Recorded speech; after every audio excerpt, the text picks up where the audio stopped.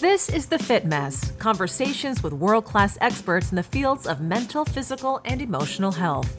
In this episode... So even though we might be finding challenges as we align further with who we are and make those strides towards it, for me, there's always been this sense that I would do it anyway because that energy of truth still sits within it. Now here are your hosts, Zach and Jeremy. There's a famous scene from Indiana Jones and the Last Crusade where in his quest for the Holy Grail, he must make a leap of faith by stepping out onto what turns out to be an invisible bridge to cross a bottomless pit. He clearly has his doubts and knows if he's wrong, it will cost him everything. But if he trusts his faith, the reward will be immeasurable. He takes that first, most important step, and then the rest of the path becomes clear. That is a great analogy for things that have been happening in my life lately, and for Zach as well, and for our guest this week. His name is Neil Seligman. He's a leading mindfulness expert, an inspirational speaker, and founder of The Conscious Professional, a mindfulness, resilience, and wellbeing consultancy. And I want to share these stories because I've been told over and over again how what I've been doing is inspirational and that people that I know wish they could do something similar. In my case, as we've discussed, I recently took that leap of faith by walking away from a 20-year career, selling my house, leaving the city and country where I've lived most of my life, in hopes of carving my own path and creating a better life for my kids. Zach, I know you often said during this process that you wished you could do something similar, at least as it relates to your job. I have been much more detailed offline, of course, but yes. Yeah, much more detailed offline. I've been wanting to take that leap of faith for a little while now. And in the experimentation, like manifesting money and stuff like that, I was like, oh, this might not be bullshit. But I have wanted to for quite some time now, and I inadvertently did. It was planned, yet not planned. But yeah, I actually quit my job a couple of weeks ago, but I had nothing lined up.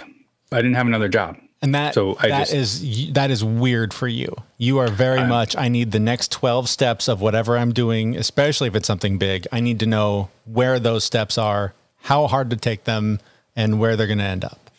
Yeah. And this was, I will say just this much, like this particular situation, my work environment went from pretty good to one of the most toxic environments I've ever been in a 6-month period. So like it just, risk or not, I just couldn't be there anymore. Yeah. As we're talking right now, like tomorrow is my last day. I put my notice in, didn't have anything lined up. I'd been like putting some feelers out to see if I could find something, and just making the decision of quitting was really all I needed.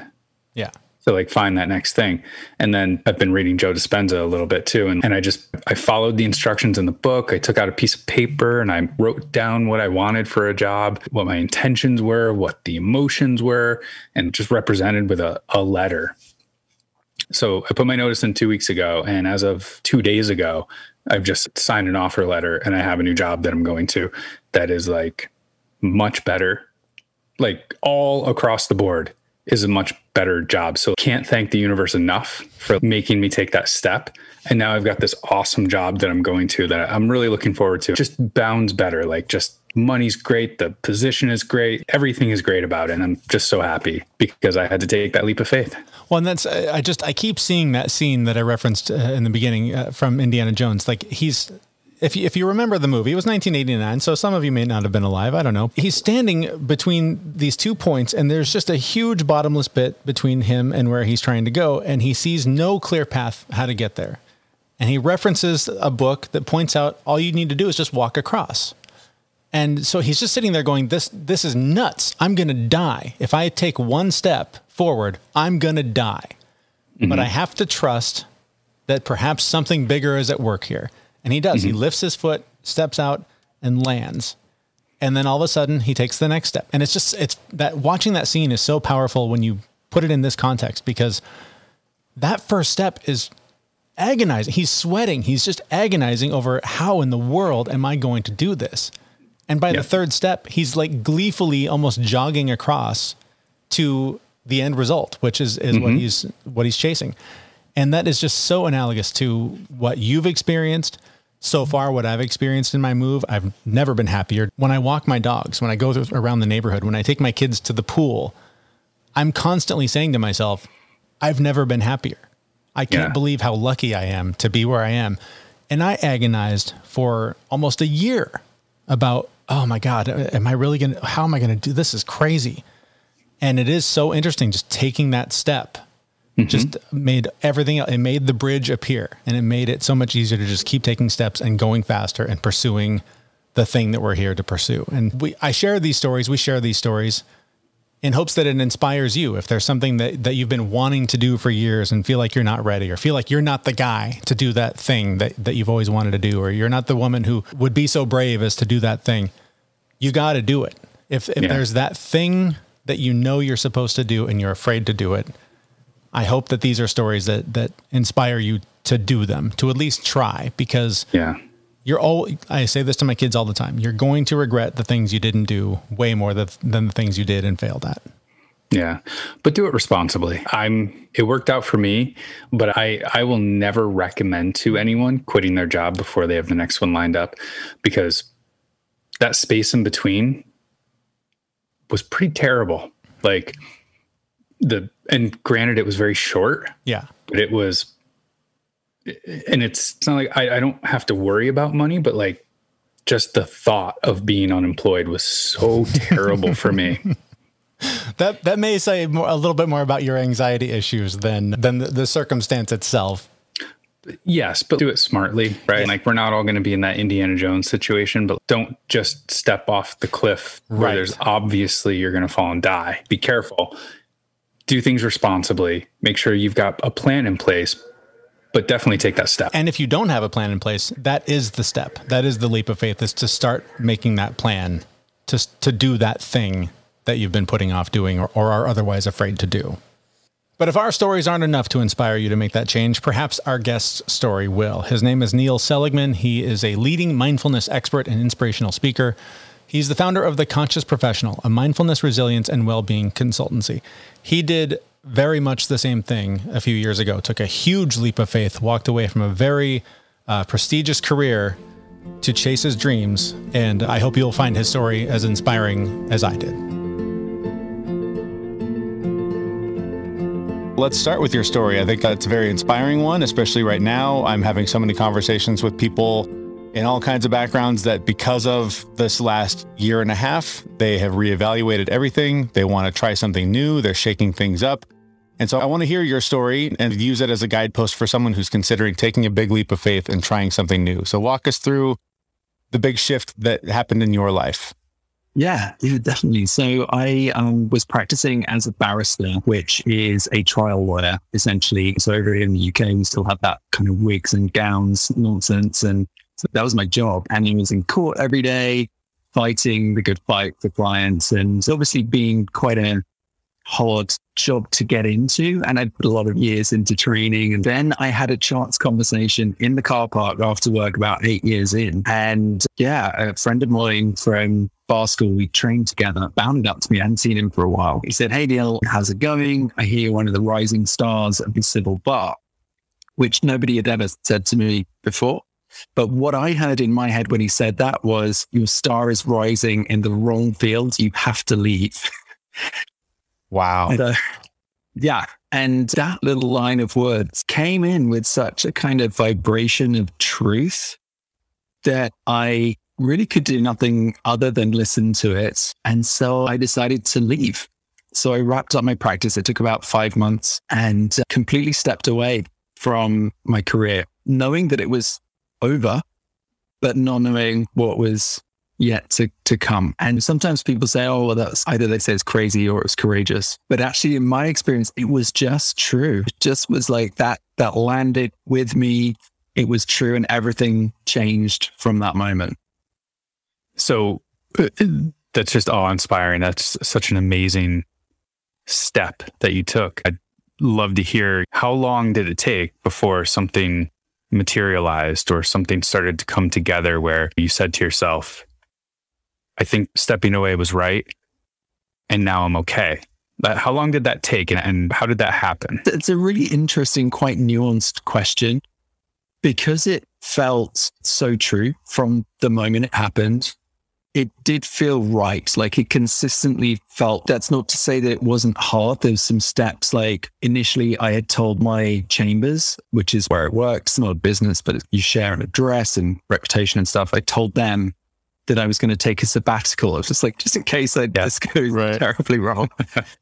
But actually 5 months into having stepped away, I had this compulsion to resign. I just had to cut the cord and essentially quit. So even though the time wasn't up for this sabbatical, I resigned from Chambers. I had to let go of that vine before I could swing on to the next one. But to answer your question, I fully stepped away in 2009 after I wrapped things up. And 2012 was when I had the idea for my business. So that's 3 years later. Wow. So how, one, I can hear myself and the audience going, how did you not starve and die for 3 years? And then tell us what it is that you're doing now, what path this set you on once you walked away from that career. Yeah. So now I run Conscious Profession, which literally landed in a meditation, the logo with the name, and with that I was going to be teaching mindfulness as the primary goal of it. So that all landed in 2012, but luckily, so I was still practicing as a barrister. I'd done a few days of teaching for a company, and there was like a relationship between this company and my chambers. And so I said to them, look, I'm free now. I can do a few more days. And so that became a kind of bread and butter for me. There was also really good luck in the UK as a barrister. The client doesn't have to pay you. Probably shouldn't say that. There's a gentleman's agreement that the solicitors will pay you for your work, but they quite often take years to pay you. So I think I was still getting checks through the post from the work I'd done as a lawyer. Oh, wow. For several years onwards. And they tended to come just when I needed them, like when I was like bankrupt or close to it. Like, oh my God. And then this little kind of gift from the universe would arrive in the post. Oh, phew. Yeah. So anyway, so that's a bit of teaching work. I was doing some private speech sharing meditation. I'd been doing some Reiki stuff. Even when I was a barrister, I'd been offering Reiki sessions and teaching Reiki. So I did a bit of that, but it was very hand to mouth at that time. And yeah, I'm not sure how that worked. Like when I coach people through transitions, this is not the methodology. It's not just go without any thought or planning. Yeah. So this is something we can think about a bit before we do it, and maybe put new things in place. But no, I don't know. It didn't happen for me. So this is inspiring. And I, as I mentioned before we started recording, I'm going through something similar. Our audience is probably sick of hearing me talk about this and wanting me to get this over with. Literally, I'm 4 days away as of the recording of this interview. I'm 4 days away from walking away from the job that I've had for 14 years.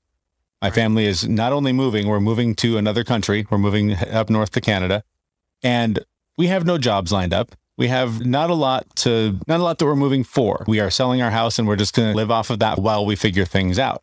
And it is funny when I share this idea with people, it's the same thing. Oh, that's courageous, or that's crazy, or how brave, how exciting. It runs the gamut. But most people, I think, are surprised because that's not what we're taught to do. Culturally, we are taught, get a good job, buy the house, settle down, stability, slow and steady. So how, just a personal therapy session here for one, but for anybody who's also considering making this leap, where do you start? How do you make sure that this is the right thing? How big of a risk is too risky? How do you do this without just completely going nuts? Yeah. The words that really held me through that time of kind of WTF were leap and the net will appear. So leap and the net will appear. And the teaching that sort of sits behind leap and the net will appear is that something emerges from nothing. Okay. So in the nature of the universe, something emerges from nothing. In fact, there's sort of two sides of the same coin. And yet the world doesn't really get that or know that. The world lives on something emerges from something. Yeah. So something from something, people could put the pieces of something and something together and be like, okay, this adds to this or whatever. But something from nothing is a deeper kind of spiritual truth. And so what we're entering into is a spaciousness which allows a host more possibility to emerge through you. And then the practice as you're doing that is finding the things that allow you to center yourself outside of fear-based thinking so that you can listen and witness and see what is emerging and be the shepherd of it, cultivate it, and also to respect the rhythm of it. There's many times along that 3 years where I still didn't have the idea yet, where I could have turned back or given up or whatever. But I did have a sense that it was still emerging, that I actually never lost faith that I had done the right thing and it was the right path. But it does have its own rhythm. So we've probably hinted at it a little bit, but what sort of challenges would someone expect to face? We talked about just support from loved ones and the financial fears. As you coach someone through this, what do you prepare them for to make sure that they're able to get through those ups and downs? Yeah, I think it's really important for people to have a couple of people that are super on board with you. So in my situation, my boyfriend at the time was hugely supportive of this change.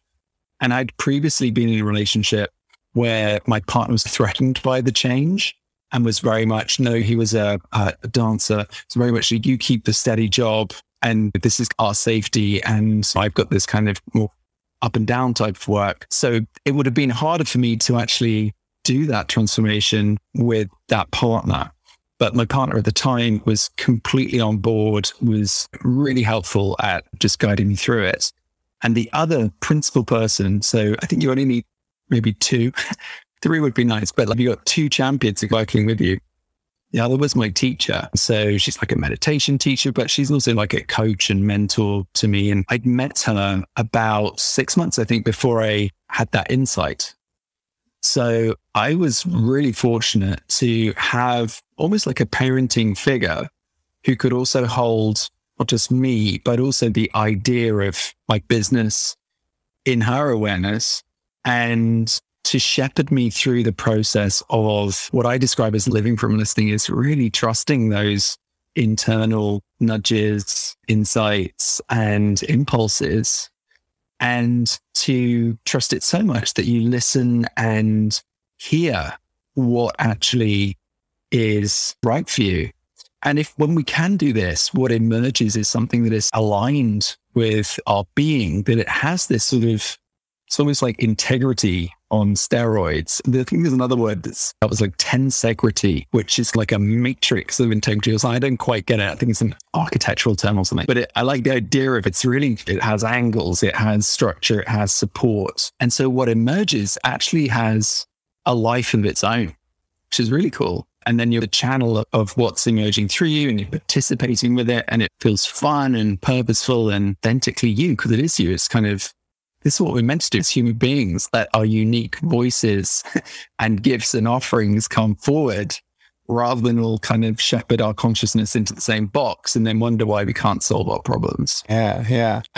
What you're saying makes sense to me because I've felt it myself. Whenever fear creeps in and, oh, this is a huge mistake, we should just stick with what we've got. We've got it pretty good. We don't take a big risk. Don't take a chance. That feels wrong. I can just internally feel it. But I guess for someone who is maybe earlier in this process or still thinking it through, how do you differentiate between the voices? The one that's saying, yes, this is the path.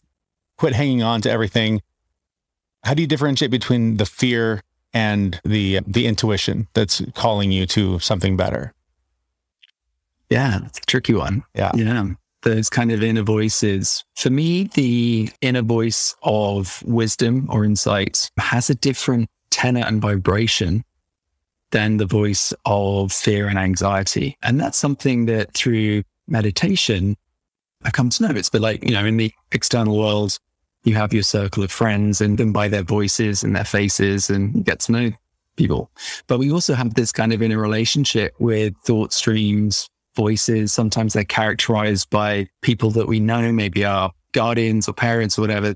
Teachers sometimes appear in, sort of slave driver or inner critic might have some of this, or some people have like a council of inner critics where they've got like all these different voices like pinging in. We do get to know them. And I think for fear thought, that we don't know the difference between the two is a bit of a story. It's actually one of the ways that we don't listen to the inner voice of wisdom, because most people know what it's saying. They're just looking for 1,200 reasons not to listen to it. And I know because I done that. Yeah. In lots of situations, I've not listened. And yeah, it's the giving yourself permission to know when you know.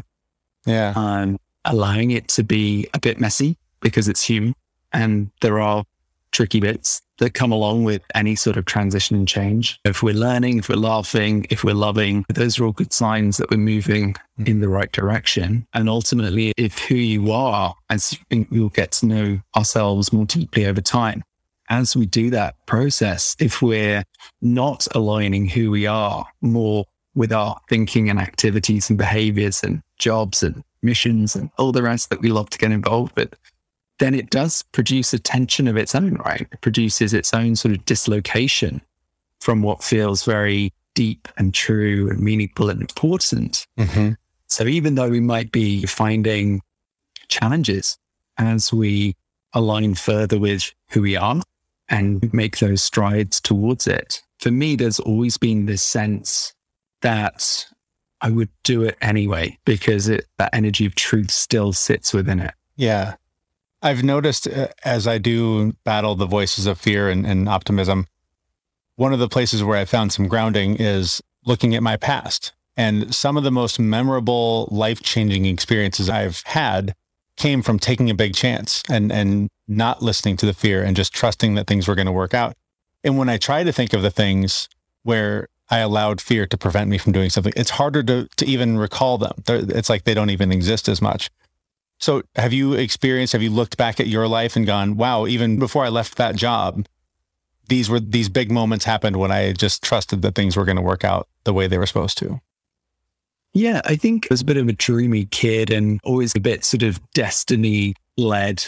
And if you ask my parents, I'm quite impulsive and that sort of a person. But even when I was a barrister and practicing law, it didn't feel wrong.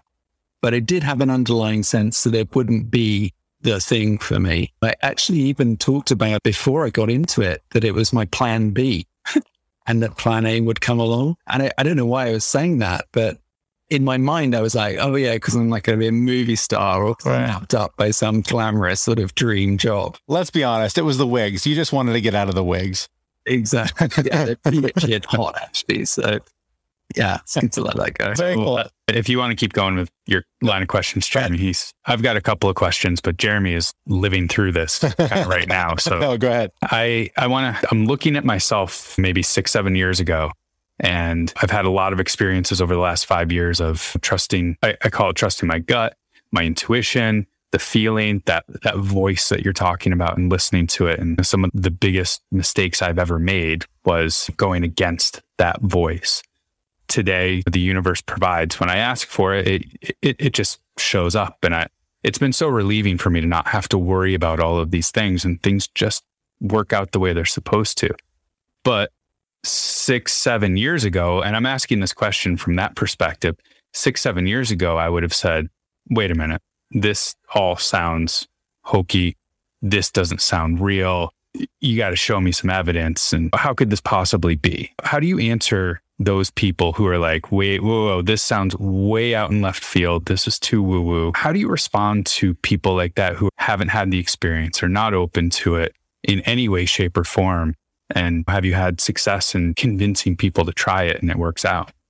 Yeah, I don't really try to convince that mindset, actually, because I really respect the fact that we come to philosophies and ideas and tools of living when we're ready. And I think going against that or kind of force feeding your own philosophy, what might work for you and other similar kind of stories that might have inspired you and the type of books that are on my bookshelf, like this is my world. And it is something that I've been pursuing and learning about for, over 20 years. And it's something that has led me forward. But if track back through that journey, there's been all sorts of different manifestations of who I am as a person and what I was ready for.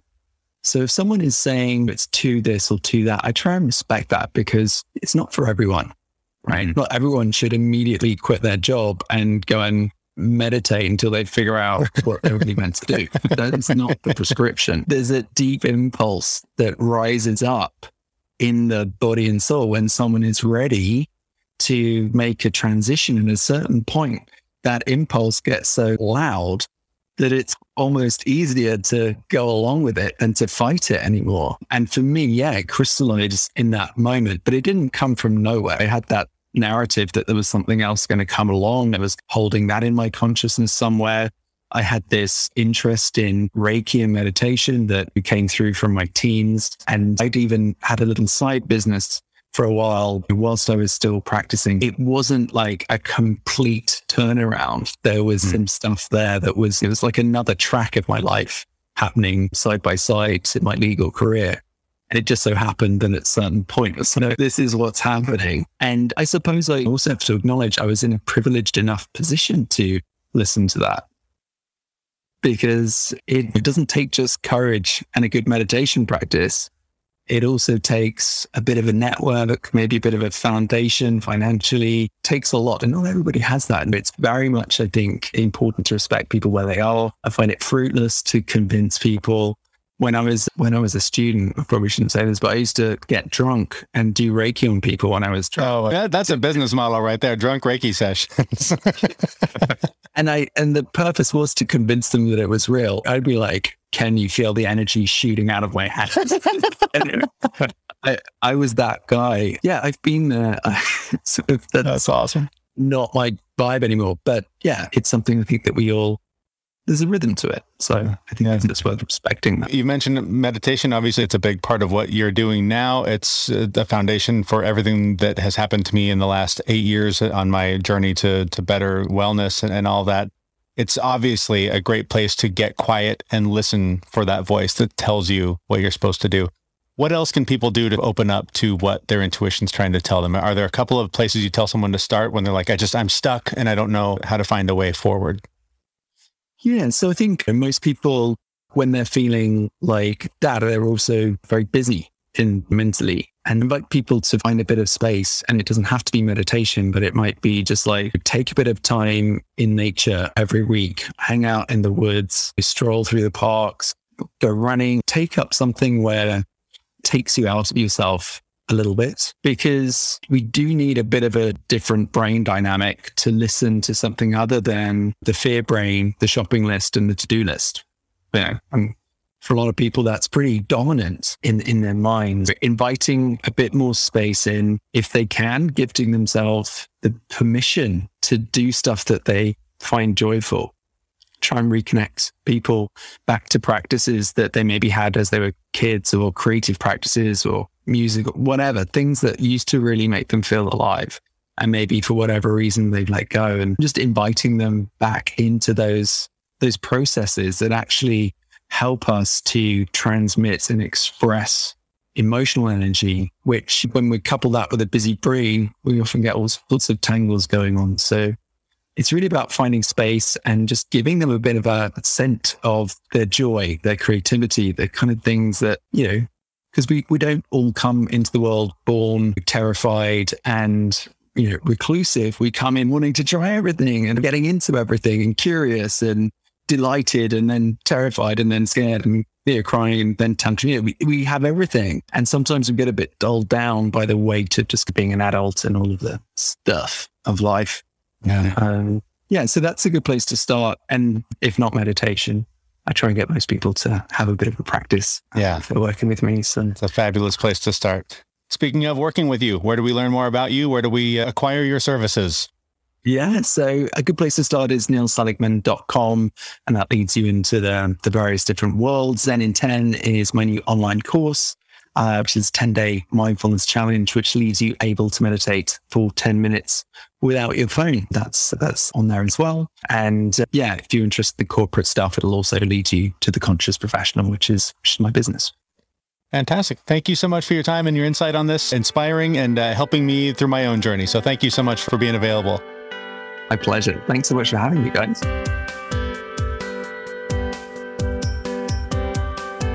That was Neil Seligman. You can learn more about him at his website, neilseligman.com, or just go to our website, thefitmess.com, and look in the show notes. You can find all of the necessary links there. So our thanks to him for talking with us. One of the things that I didn't mention earlier in all of our going on and on about Indiana Jones and how awesome that movie was. After he crossed the bridge, there's an important scene that is just really quick, but it never really hit me until getting ready for this conversation.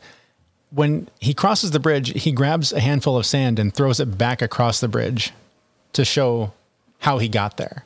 Mm-hmm. And it seems like a throwaway. Oh, he's just making sure that when he gets back, he knows how to get across. But I think there's a deeper metaphor there. And I think that the idea of looking back when you've taken those leaps of faith and seeing that they worked and seeing it as evidence that you can do hard things, that you can do scary things and take big risks, and seeing how you got where you are, I think is critical to this journey and critical to any path that takes you into some scary and dark places. And so I think that's an important thing, whether it's through, if you keep a journal, whatever you do to track your progress on whatever goal you're working on, it's always important to look back and see how you got where you are, because it's easy to get lost and to forget the growth that you've already accomplished to get where you are. Yeah, absolutely. Just even in my little bit of taking a leap and having it magically work out, just at this moment in time, looking back at it, it's only been 3 weeks maybe, but like those 3 weeks and looking at the steps I took and looking at the decisions I made and going, wow, that reflection was really important, because next time I'm in a situation like that, hopefully I'm never in that specific situation, but next time I'm in a situation where I need to take that leap, I can look back and go, okay, this is how you did it here. And it's just really helpful. I do want to clarify one thing. I think a couple of shows ago, I mentioned that I was eating potato chips at 10 o'clock in the morning. Mm-hmm. Do you remember that? Oh, yeah. Yeah. So that was actually the stress. I had quit my job and then found myself eating potato chips at 10 o'clock in the morning. But you know what else I had that morning? I had an Athletic brewing beer that morning, and many since. They have actually... They got me through those couple of weeks that were really stressful for me. Again, there's no alcohol in it, but like just grabbing one and enjoying it. Like it was psychosomatic, but it really just brought me down. I enjoyed it. It relaxed me. And then I was able to go out and pump out a few more resumes or do another interview. And I actually didn't feel, but I actually did an interview while I was drinking one. Out of the can? They couldn't, really see the can because my hand was covering it. Okay. It looked like a seltzer, but I was drinking a beer in the middle of an interview. That's awesome. In the middle of a Zoom interview. There is a weird psychological hole that seems to fill. I've mentioned as well, just that there are times when I feel like, oh God, when normally I would turn to beer to relieve some stress, I can now turn to that one guilt-free and know that it's actually not only alcohol-free, but relatively healthy for me. So can't recommend them enough. You can learn more about them on our website, thefitmess.com. Head over there and subscribe to the show on whatever podcast player you're using and sign up for the newsletter so you never miss an episode. Our thanks again to our guest, Neil Seligman. Links to him and his services are on the show notes for this episode. And our thanks to you for listening. Thanks so much for being there. We will be back next Wednesday with a brand new episode at thefitmess.com. See you, everyone. We know this podcast is amazing and doesn't seem to lack anything, but we need a legal disclaimer. Prior to implementing anything discussed in this podcast, it is your responsibility to conduct your own research and consult your physician. You should assume that Jeremy and Zach don't know what they're talking about, and they're not liable for any physical or emotional issues that occur directly or indirectly from listening to this podcast.